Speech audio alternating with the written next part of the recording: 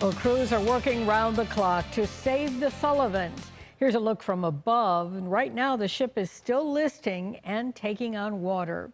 And the changing weather today is expected to affect this 80-year-old ship. News 4's Chris Servatas is live tonight at the Buffalo Military Park to explain how. Chris?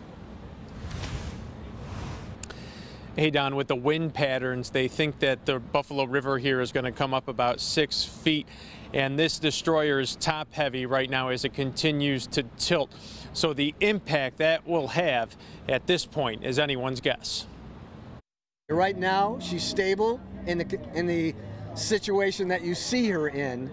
As the water level rises, our concern is to make sure that she can be righted in a responsible way. The USS The Sullivans continues to lean. The exact cause of the partial sinking still conjecture.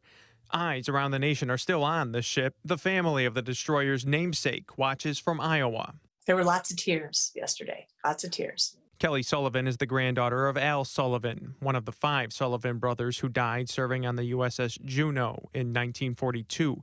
As we spoke Friday, she wore the Sullivan crest around her neck. I had to quit looking at the pictures because it upset me too much and made me cry. It's hard to explain how you get connected to a ship.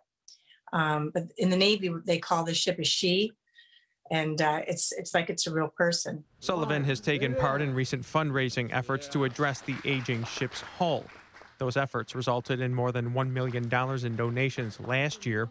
Knowing the condition of the ship, she still never thought she'd see it list over like it did on Thursday. Never did I dream that this would happen. You know, this has been an ongoing problem for quite some time, but the Naval Park's done a great job of having the people come out to take care of her. That effort continues, and crews are making the dangerous decision to go into the ship. But they're going in compartment to compartment, making sure that the water is taken out of that compartment and that is not filling up again behind them.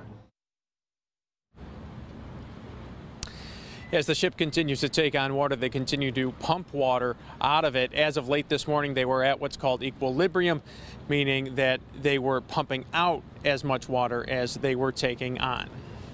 Reporting live at the Naval Park, Chris Servatas, News 4.